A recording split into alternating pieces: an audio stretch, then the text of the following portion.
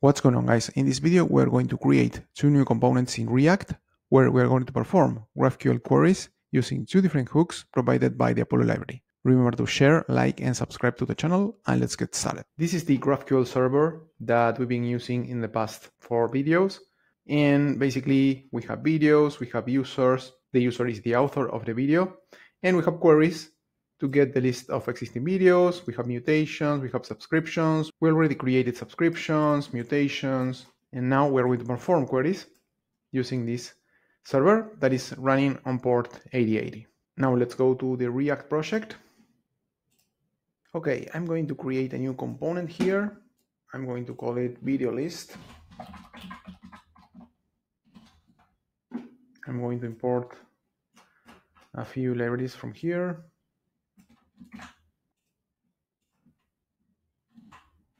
And I'm going to create a constant. This will be the query to get the list of existing videos.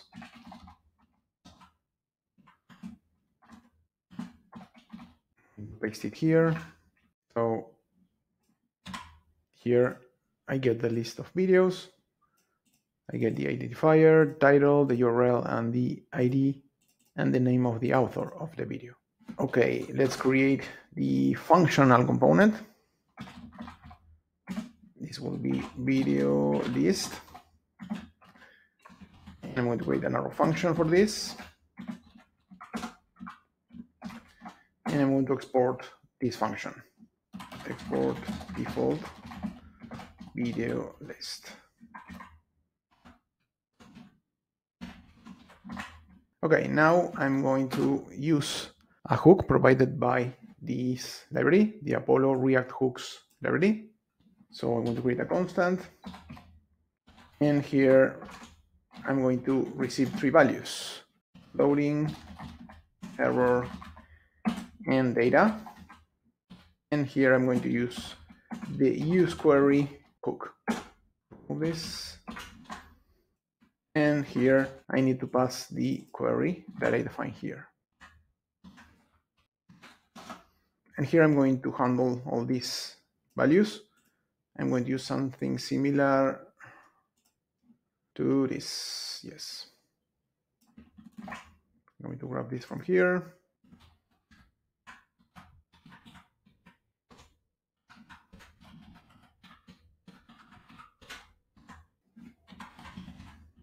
And here I'm going to return a table with the list of videos. I'm going to create a div, and within this div I'm going to add this table, and I'm going to create a header for the table. I'm going to create a title. This will be video list. And here I'm going to create the columns for this list of videos. And I'm going to have the first column would be the identifier. The second one will be the title of the video. The third one will be the URL of the video. And the last one will be the author of the video. And within the body of the table, I'm going to iterate over the values that I receive here. Okay, this is uppercase, and here it would be call span. And we have 4 columns here, so this will be 4. Here I'm going to use the map function, data.videos.map. And here I'm going to use an arrow function. So the map function receives the value that is the element of this array. And for each of these elements, I'm going to create a new row in this table. So table row, I need to add a key. And here I'm going to use the ID of the video, video.id. And here I need to add the 4 values for the identifier of the video, the title, the URL, and the author of the video. Row, this will be video.id, and I'm going to copy this. This will be title. The next one will be URL, and the last one will be the author. Let's use the name. So this will be video.author.name. Okay, and here I'm going to add some styles.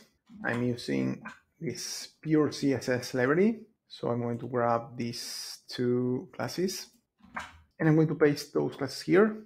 This will be class name, and I'm going to paste those here.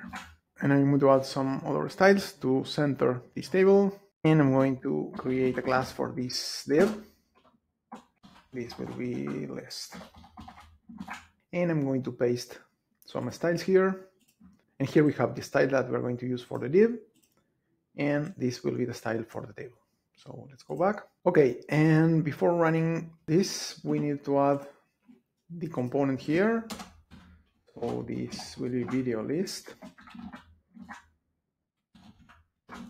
Let's import this here. Okay, and now let's run this. npm start. And I'm going to create a new video. Let's create the video. And as we can see here, the list of videos is empty because it's not going to refresh automatically. If we refresh the page, now we have the elements here. Something is wrong, so I'm going to fix that. Oh yeah, this is TD, it's not table row. Okay, let's check now. Okay. So we need to refresh explicitly the page to show the value here. So how can we fix this in this case? We can pass a poll interval, so it's going to call the server given the interval that we define here. Poll interval, and let's say that we assign 100 milliseconds. So if we go back and if we create another video here, we're gonna see that it's going to refresh automatically. If we create another one, we're gonna see that it's going to refresh automatically again. So this is going to call the server every 100 milliseconds. Okay, now let's go back and let's create a new component. I'm going to copy this component and I'm going to adapt it to use another hook. So I'm going to call it lazy video list. We're going to use the use lazy query hook. We're going to make a few changes here. This will be lazy video list. I'm going to export this function here. And this will be use lazy query. This is the hook that we are going to use in this case. We don't need to pass any parameters here. Basically, this hook will be used to perform this query on demand. So we are going to create a button, and when we click on the button, it's going to call the function that returns here. Here returns first is the function that we are going to call when we click on the button. I'm going to call it get videos. This needs to be like this. And this also returns the loading function, loading, and the data. And I'm going to import this hook here. And I'm going to remove this. And here I'm going to check if there is no data. Then I'm going to show a button where I can ask for the data. And in any other case, I'm going to show the list of videos. So here, this will be a button. And I'm going to handle the onClick event. And this will be an arrow function where I'm going to call this function, the get videos function. This is the difference between use query and use lazy query. With use query, it's going to execute that function right away. and with use lazy query is going to return this callback, this get videos function, and we can call this function when we perform some specific action here. For example, clicking a button. So here I'm going to add a label, let's say get videos. Okay, now let's add this component here. So this will be lazy video list. And now let's go back to the browser. And here, as we can see, we have this button here, this get videos. And if I click here on get videos, we get the list of existing videos. I'm going to refresh.